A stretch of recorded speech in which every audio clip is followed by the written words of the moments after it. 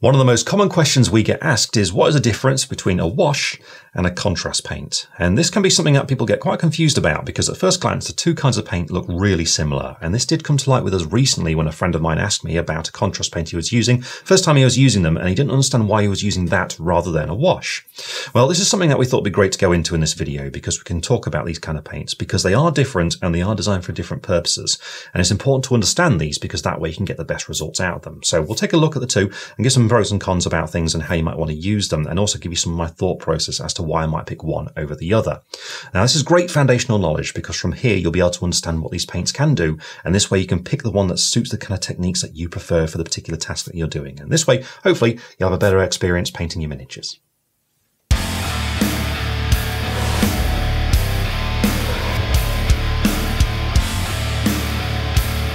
The first thing we're going to take a look at is the intended purposes of both kinds of paint, and we'll start out with washes, and by wash I mean all the different sort of brands you can get, including shades from Citadel. This kind of paint's designed to be painted over the top of other colours, and it's mostly going to settle and collect and recess details, giving shading and definition on your miniatures. Now, these colours you paint over the top of can be anything. They can be light or dark, any sort of colour you want, and you can put any sort of colour and wash over the top of those. Once it's dry, what you'll then find is that a little bit of staining happens on the raised areas. The colour mostly goes dark in the recesses, but there's always going to be a little bit of staining when you're using paints in this sort of way. And so what you do after that is move on to your remaining stages of your miniature, layering, highlighting, that sort of thing. Now, a contrast paint by comparison is designed to do two of these steps at the same time, and that is the base coating and also the wash over the top of it. So when you paint it over, what you'll find is it mostly collects in the recess detail just like a wash does, but the staining on those flatter areas is much, much stronger because it's kind of base coating that at the same time. Now, you can really start to see the difference between these two paints then with this in mind if you start looking at them on a palette first of all. So that's what I'm going to do here. I'll start out with one of ours. This is our dark brown wash, which is called Battle Mud Wash. And with this, what we want to do is just get some onto the palette, and you'll see when I first put it down, it looks very strong. But when you start manipulating it, you'll find as you draw it out and make it thinner, it starts to become quite a bit lighter. So if I start pulling it like this, you'll see as it gets thinner and you start seeing some of the palette through it, you can see how it becomes much, much lighter. So that's what's going to happen on your miniatures, on those flatter raised surfaces where the paint's thinner, where it tends to run away from it. That's the sort of staining you're going to get, whereas in the recesses, it becomes much darker and you get that shading. Now, by comparison, if we take a look at a contrast paint, and I've got the dark brown one here, this one's Wildwood. If I get some of this onto the palette as well, you'll see immediately it's a much more intense colour. It's much stronger and much darker, and if I start to draw it out, you'll see it stays darker as well. And whilst it still gets a little bit lighter when it's thinner, it's still a much more intense, much darker colour. So when you paint that onto your miniatures then, this is exactly what you're going to see. And I've got two miniatures that have already been painted with this to show you. So we have two skeletons here from Games Workshop.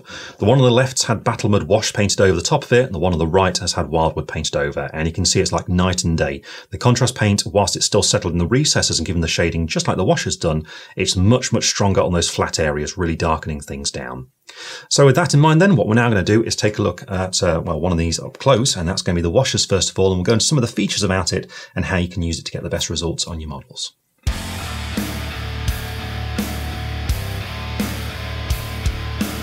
One of the most common uses of wash is to apply it over a miniature that you've applied your base coats on to get that shading and definition. And we're going to be taking a look at that now in detail, showing how to do it.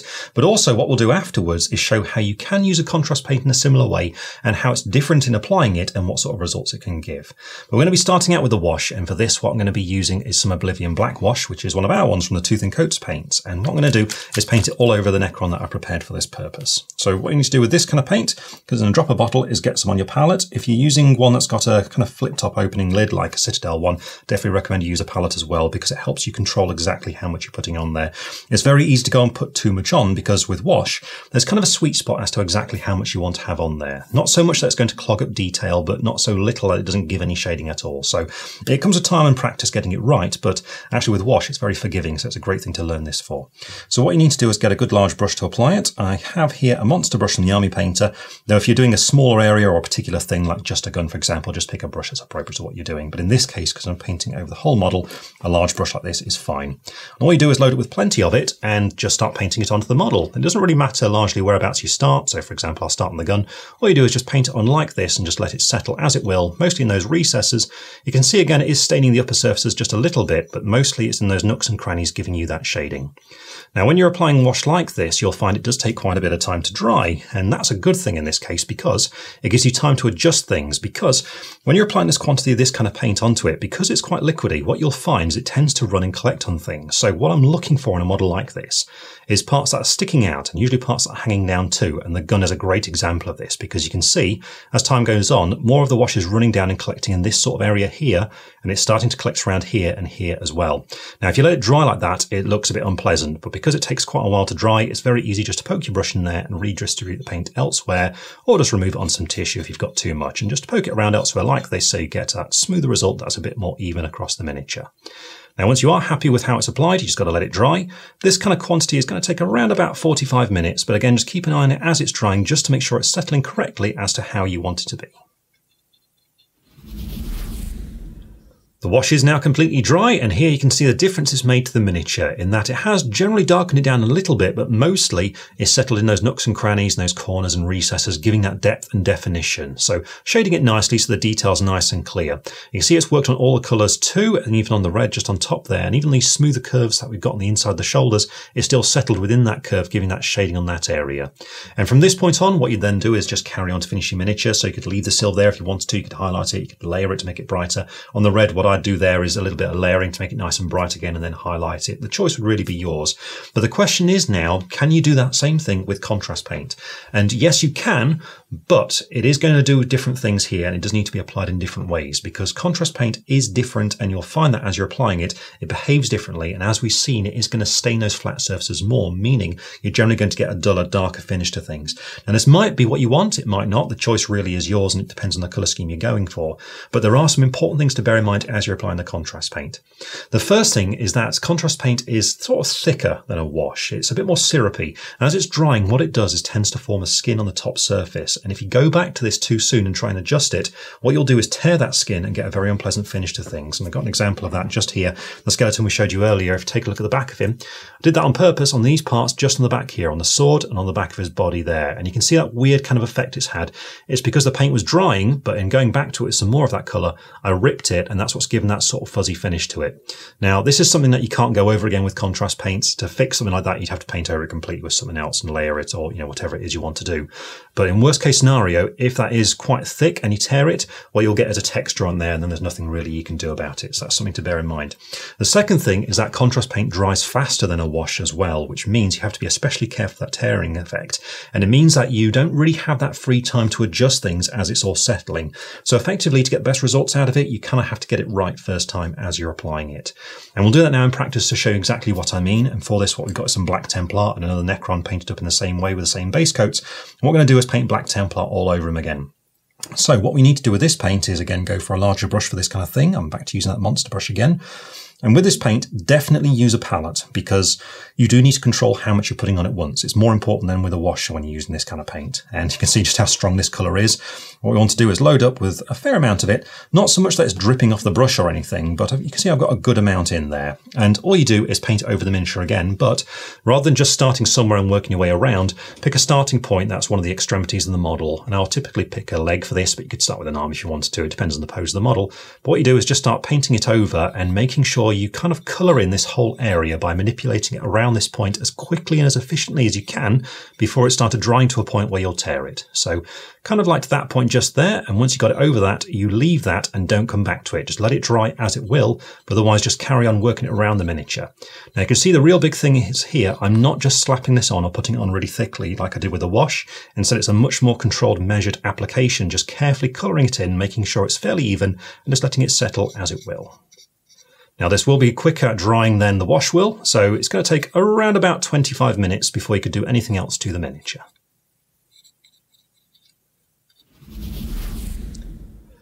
The contrast paint's now completely dry, and you can see it's quite a large difference now. It's really darkened things down a lot, and whilst you do have quite a lot of the black really settling in recesses giving definition, it has also got a lot of it staining the flat areas too, such as the forearm just here. See how dark that metal's become, and it's quite a nice dark metal now, but if you look at the red on the shoulders, it's gone so dark that they may as well be black. So at this stage, for those, I'd be rebase coating those and washing them over the top instead. Now if we compare it to the other miniature, you can see again just what an extreme difference we've got here. Even though we used black for both of them, it's very, very different. This one is much darker. So even though the black's quite a strong example here, the same is true no matter what contrast paint colour you're going for, because it is still going to settle on those flat areas and stain it with a different colour. You can play around with this, going for some bright colours if you want to, but it is going to make that difference. So it is important to understand that's the different appearance you're going to get on the final result. Now, another key thing here is the difference in how you apply the two. Even though the paints look the same in the pot and they sort of feel the same at first, as you've seen, they actually are quite different and they behave differently. So remember, when applying that contrast paint, it requires much more care and time, but also you need to be efficient in how you're putting it on to get a good result.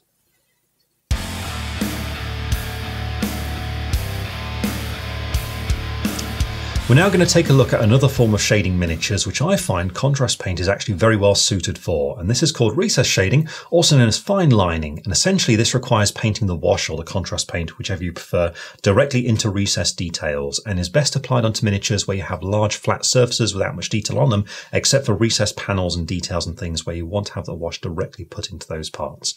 So we're looking at things like Space Marine power armor here and Tau armor, tanks, things like that. And the reason why you'd go for this is because it's quicker to carefully apply this colour into those recesses than it would be to wash it all over, then go back to layering, just because there's so much layering to do here. Now you can use wash or contrast paint for this, but I'm going to show you why I prefer to use contrast paint for this kind of thing. And to do so, I'm going to start out with some wash. And I've got ours here again, Battle Mud Wash. What we need to do is, again, get some of this onto the palette. And for this kind of technique, you definitely need to use a palette for this sort of thing. And what we're going to do is apply it using a fine brush. I have a small airbrush from Citadel. Now, there's a thing about the washers, which, as you've seen by now, because they're kind of inky, what they'll do is tend to soak up into your brush very quickly. And this means that if you load up some of this, if we look carefully at the bristles, you'll see it balloons them out like that. So all the bristles are frayed out. I've not got a fine point on there. Now, if I tried doing this technique on a miniature like this, so this Space Marine just here, and I was looking for all these panels and things, if I start applying this like this, you can see it's just going to go everywhere and it's going to stain a lot, which means a lot of layering later on to neaten things back up.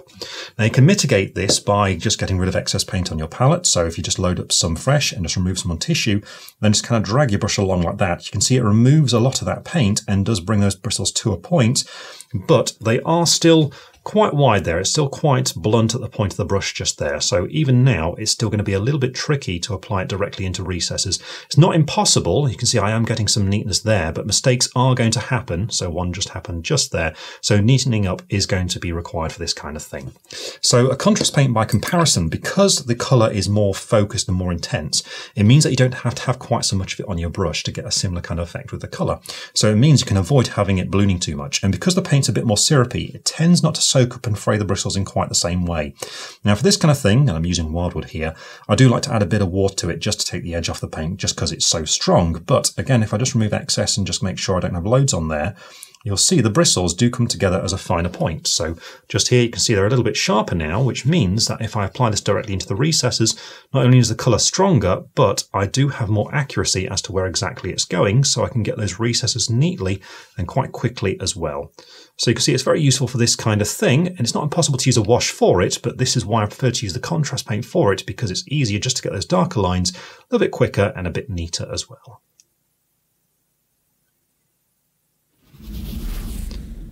And there we are, I've finished applying the contrast paint into all the remaining recesses, and you can see it gives that nice crisp shading and really doesn't take all that long to do. So for this kind of thing, as I mentioned, you can really use both types of paint for this sort of shading. But I find personally the contrast paint, because of the properties and the way it behaves, it just allows you to get that finer tip on the brush easier, making it just a little bit more suited towards this kind of thing.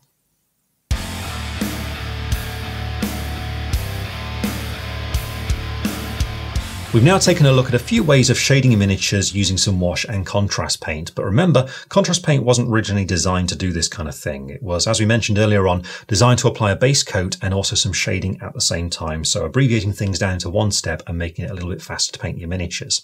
So the intent of it is that you paint it over a light undercoat colour, so a white or an off-white, something like that. And you rely upon those staining properties on the flat areas to get the colour that you want, and the more intense colour in the recesses to give you that shading.